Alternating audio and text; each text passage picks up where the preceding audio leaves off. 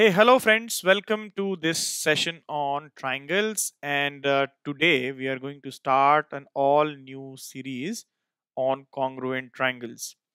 So this topic is going to be very interesting. It is a very important topic as well because the knowledge of triangles is going to help us later in coordinate geometry, vector algebra, and other things. And as the name suggests, we are going to study congruent triangles. So it's all about triangles first, and then we also need to understand what congruent triangles means, right? So the basic properties of triangles like angle sum property, exterior angle property, and all that we have already learned. Now today and henceforth in all the subsequent sessions in this series, we are going to discuss properties related to congruent triangles. So we'll start with first what is meant by congruent triangles, the definition.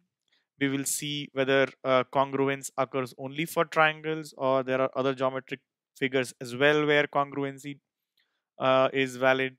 Then we will talk about what is the criteria for two geometric shapes to be congruent to each other. Then once they are congruent, then what all properties can be studied around it.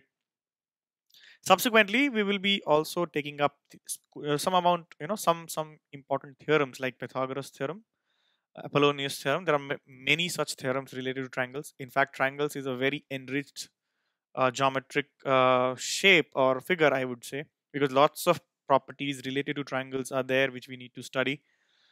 Not only interesting, but also gives a lot of help, or they come a very they come very handy when we are dealing with other mathematical subjects as well. So let's begin. So our approach will be, we will be trying to validate all those concepts and theories on GeoGebra software. I would encourage you also to download the app, or you can also use the online version of, or the browser. You can just go through your browsers. This thing you can do it on a browser itself. So that helps in understanding and geometry. Until unless you do it, you construct it becomes very boring at times. And secondly, you will not get the real insight of geometrical properties until unless you do it yourself. So as far as possible, we'll try to do it on this software. Okay, so here is the first thing. So let's first understand what congruent triangles are. Triangles we already know, so let's first draw a triangle. We have been working with triangles for a long time now. So this is a triangle. It is named as ABC, and now I'm going to show you how to create a congruent triangle of this one. Okay, so I'm just going to copy it and make a simple. So here we have taken two triangles, triangle ABC and triangle A1 B1 C1. Okay, so what will be meant by congruent triangles is this, that if you have a close look on both of these, they look exactly the same, isn't it? Now the best part is if I take this one and try to superpose this on ABC, it will sit on exactly like that. Can you see? It exactly fits in. So there is no difference whatsoever between the two triangles. That is, they are superposing each other, right? So this is now this is an example of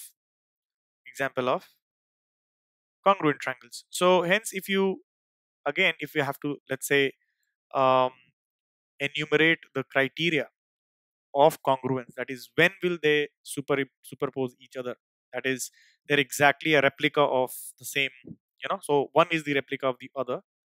What do we infer in that? So it exactly fits in terms of size and shape, right? So that will be possible. Our intuition also says that will happen only when, let's say, angle A, this angle A is equal to this A1, then B has to be equal to B1 and C has to be equal to C1. Moreover, the sides also have to be correspondingly equal. Now, mark my words, I'm saying correspondingly equal, meaning what? So, AB has to be equal to A1, B1. It's not that AB will be equal to any of the three sides. No, only one side, AB, is equal to only A1, B1, right? This is, so hence we say AB is corresponding to A1, B1. Similarly, BC will be corresponding to B1, C1, and CA side is corresponding to C1A1, right? If we go for angles, angle A is corresponding to A1, B corresponds to B1, and C corresponds to C1. Let's also try and measure these angles and see whether they are actually true. So if I measure these, so I'm getting alpha is 74.29. So this also must be 74.29, and indeed so. You can see both the angles are 74.29. Let's now measure angle B. Okay, so angle B is 75.96, and here B1 is 75.96. Amazing. And what about these two? So this is 29.74, and this one again 29.74. So you can see both are, or all the corresponding angles are equal, right? There is absolutely no problem, right? So this is what we learn about congruency. The criteria are: point number one, the angles must be correspondingly equal. A must be equal to A1, B must be equal to B1, C must be equal to C1, right? Point number two, the sides must be correspondingly equal. AB is equal to A1 B1, BC is equal to B1 C1, and CA is equal to C1 A1, right? Alternatively, you can also say that the ratio of the two corresponding sides is 1:1, right? So AB upon A1 B1 is 1 upon 1. BC upon B1 C1 is 1 upon 1, and CA upon C1 A1 is again 1 upon 1. Why did I, highlight this ratio thing? Is later on when we are taking up similarity, then the same ratios will be equal then, right? So what is similarity? What are the properties of similar triangles and other things we will be taking up when we are studying similar triangles.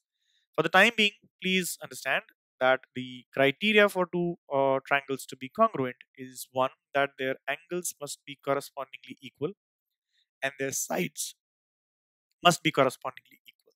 That's it, these two.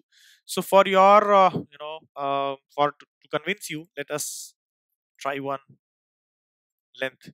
So BC is 8, you can see, and here B1 C1 is also 8. What about C and A? So length is 8.06. Here is also 8.06. A and B 4.12, and A1 B1 is 4.12. Now in this case, you could see that the figures also appear to be exactly same, but there could be cases where they don't appear to be exactly same, but yet they could be congruent. What do I mean? So let me just draw a random line here. Okay, so I'm drawing a random line, and I'm going to reflect this triangle about this line. Okay, can you see that I got a reflection of the given triangle?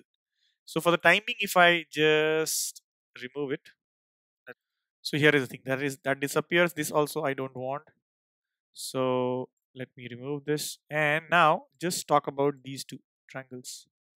Okay, so these two triangles ABC and EFG. No, sorry, FGH. If you see, they don't look to be similar, but they are, or exactly same shape, but they actually are. And how do I know? So we can measure, let's say, angle first. So between FG and GH, let's measure the angle first. So this angle is, so you can see 75.96. It corresponds to point B. B and G are corresponding points. Okay, let's measure the angle, this one, 74.29. So this A and F are corresponding, and clearly the other H and C are corresponding. Okay, they're same angles.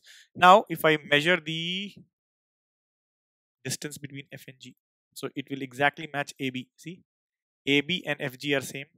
Similarly, F and H is 8.06, which is AC, and H and G is 8, which is BC. So hence side GH is equal to BC, side FG is equal to AB, and side FH is equal to AC, right? So hence triangle ABC is congruent to triangle uh, F F G H, right? So F G H, ABC is congruent to F G H. So this is how you have to uh, write congruent triangles, and going forward in the subsequent sessions we are going to study more about properties related to congruent triangles. And as we mentioned, there are two criteria of proving or establishing that two triangles are congruent. But triangle is such a beautiful geometric shape that we don't really need to prove each of the equalities. So we can eliminate a few, yet the triangles will be congruent, right? So one simple example could be, you know that the sum of three angles of a triangle is 180 degrees. So if I have to match one by one all these angles, that is, if F is equal to A and G is equal to B, then automatically H will be equal to C. I don't need to prove that H is equal to C if F and G are equal to A and B respectively, right? Or the otherwise B and A respectively. So point being, in triangles we can eliminate few equality. We don't need to establish all the 6 correspondence, that is the 3 angles and 3 sides. In fact, with 3 correspondence also, the entire, we can prove that the two triangles are congruent. So this is what we are going to learn in subsequent session, guys.